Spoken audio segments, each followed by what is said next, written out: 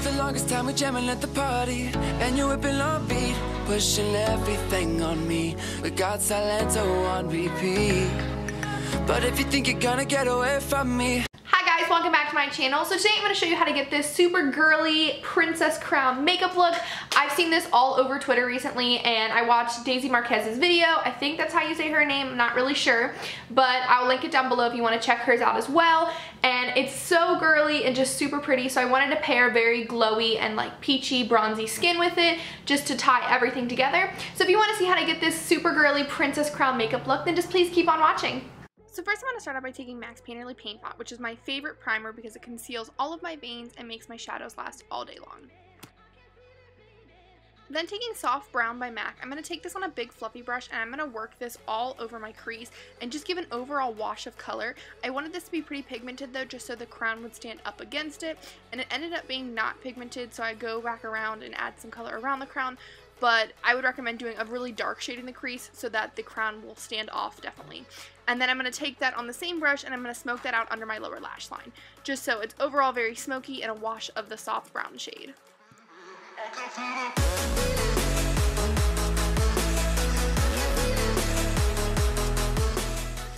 Then taking a NYX Wonder Pencil, I'm going to use this to map out the entire shape for the crown. So I'm going to go around and I'm going to apply 5 dots, and then one is going to start in the middle, which is where the peak of the crown is going to be. And then I'm just going to go back through and lightly draw out the shape of a crown, connecting everything using the nude pencil.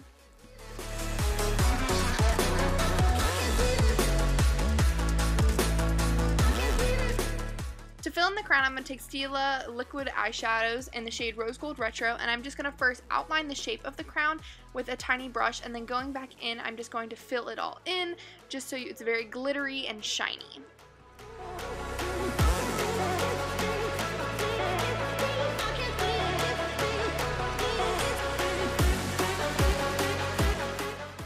Then going back in with the Touch In Soul Metal Liquid Foil eyeshadow in the shade Talia, I'm just going to go over top of all of the Stila shade, just so it's very bright and a lot more shimmery.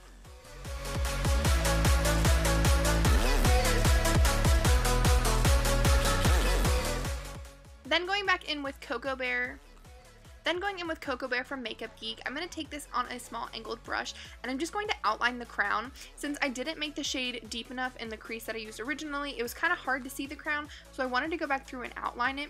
If I would do this again, I would definitely go back and just make a deeper color so the crown stood out more without going back through and outlining it. So I'm just going to take this angled brush and outline it, and then go back through with a pencil brush and lightly soften the edges just so it's not so defined, but you can still tell it's a crown. Then going back in with Cocoa Bear, I'm just going to smoke this out on my lower lash line just to make it a little bit more deeper and a little bit darker. Then taking Nylon by MAC, I'm going to use this to highlight my brow bone as well as my inner corner, just so it's very glittery and glowy.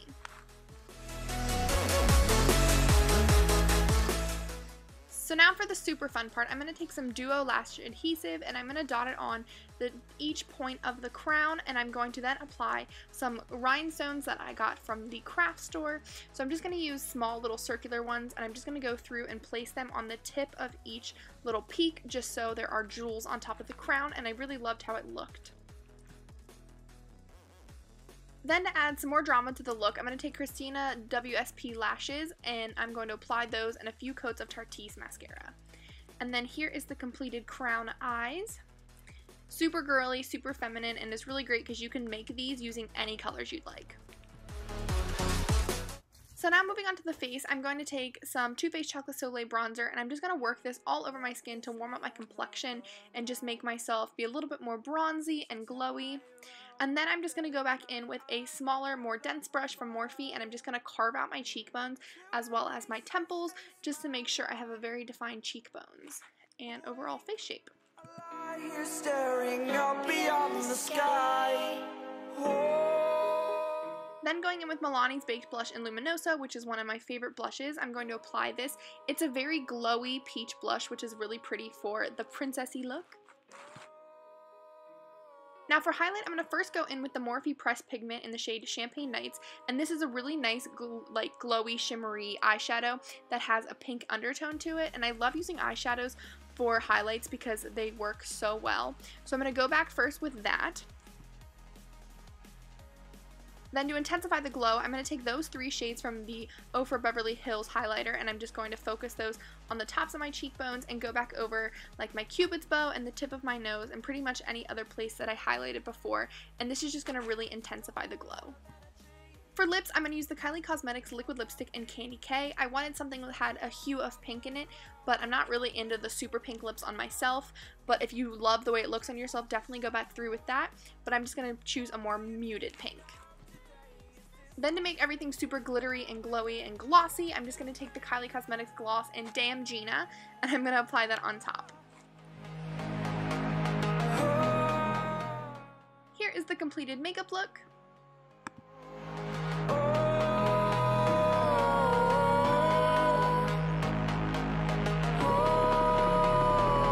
Thanks for watching, guys. I hope you enjoyed. Don't forget to give the video a big thumbs up if you did. Also subscribe. I post videos every Wednesday and Sunday. I hope you guys have a great day, and if you try out this look, don't forget to tweet me or tag me in your pictures. I hope you guys have a great day. Bye!